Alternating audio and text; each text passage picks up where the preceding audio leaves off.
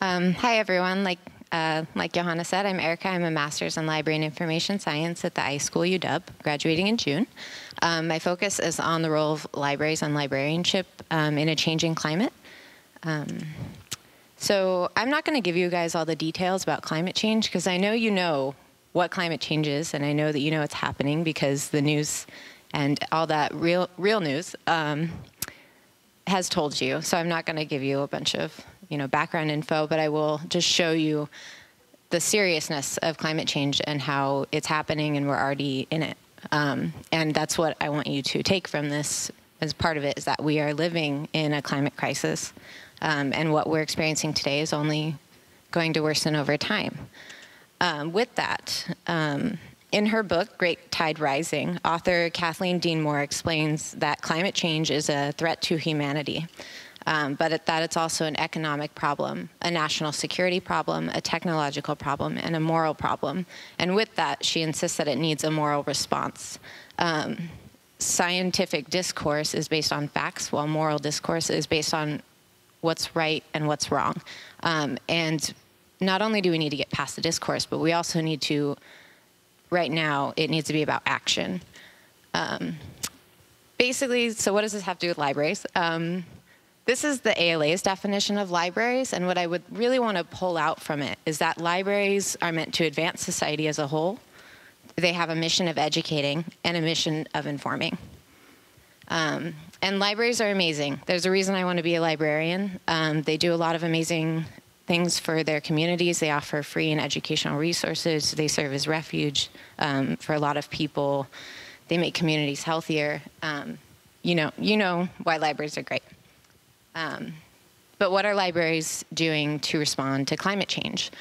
There's not a lot that I found in my research. There's collection development and making sure that work is available in libraries, that publications and resources are available, and also that the ALA has just announced that they've added sustainability to their values. But for the most part, libraries have, in truth, they've failed to respond to climate change in a lot of ways. And so basically, the point of this is that libraries need to do more. Science has been telling us what is happening for decades, and libraries have failed to make this crisis public knowledge. And knowledge is essential. What is the point of knowledge if we're not going to act upon it? And so the point of this is to emphasize how climate change affects libraries. All of the things that libraries are facing today, as I stated earlier, they're going to worsen tomorrow. There's going to be a rise in climate refugees and food insecurity and extreme events. And libraries not only will have damages, but they're going to have new people and communities coming in. Their communities are going to change, and we need to help address those communities and to meet their needs. So how do we prepare?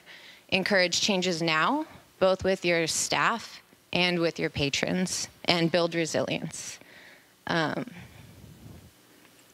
Some specific examples is that, or some specific examples for what libraries could do.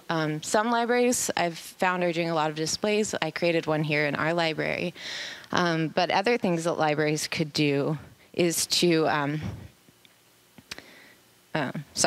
co-sponsor river and lake cleanups, work alongside and with indigenous communities, do programming that teaches sustainable ways of growing food, and have resilience and empathy building workshops. The biggest thing is going to be listening to the community, which is what libraries do, but also encourage and incentivize changes among our patrons, but also among ourselves. We need to make changes among ourselves so that we don't come off as hypocrites, but that we come off as people who genuinely want to make changes. And libraries have, libraries have always done a great amount of work in their communities, but with climate change, we need to act now. Because like I said, we're already living in a climate crisis. We can't change what's going to happen, but we can begin to prepare.